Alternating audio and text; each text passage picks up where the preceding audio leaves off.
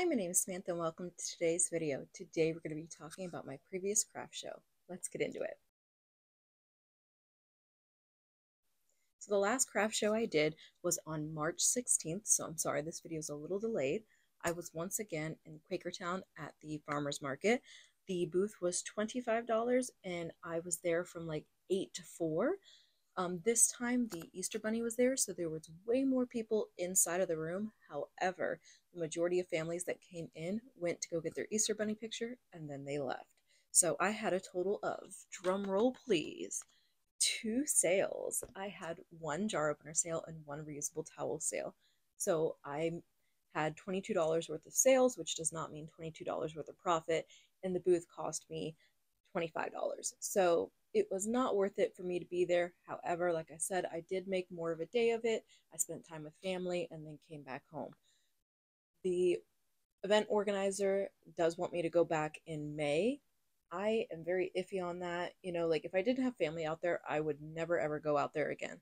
However, seeing how I can make a bigger day of it, I'm kind of more on the fence because then I can go and try one more time.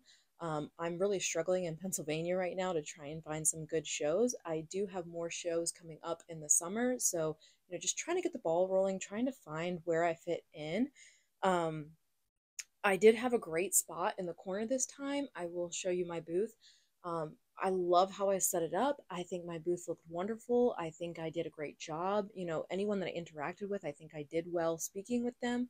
However, people just were not there to shop and were not there to shop handmade goods. So it was really disappointing, I'm going to be honest with you. Especially like, I don't mind trying a place like once or twice to see the vibe, but like 3 times, I don't think so. So I may go back in May because that'd be different because it's in an outside space versus the inside space.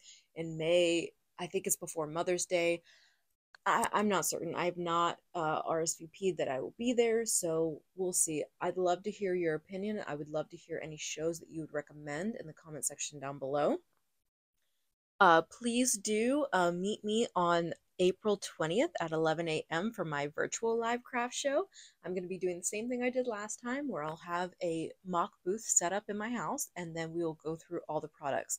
This time, the main focus will be on the tissue pouches and the wine bags, versus last time, the main focus was the jar openers. I'll still have the jar openers, I'll still have the reusable towels to show what I have available, but we'll go more in depth with the tissues and the wine bags is the goal. So if you want to join me there, I will have the link down below. Go ahead and click on that link today and open it up, and it'll have a little notify me box. That way that you don't forget about it. So if you click the notify me, it will give you an alert when I go live. So go ahead and do that if you haven't already. And please don't forget to like and subscribe and hit that notification bell. Thank you so much. Have a wonderful day.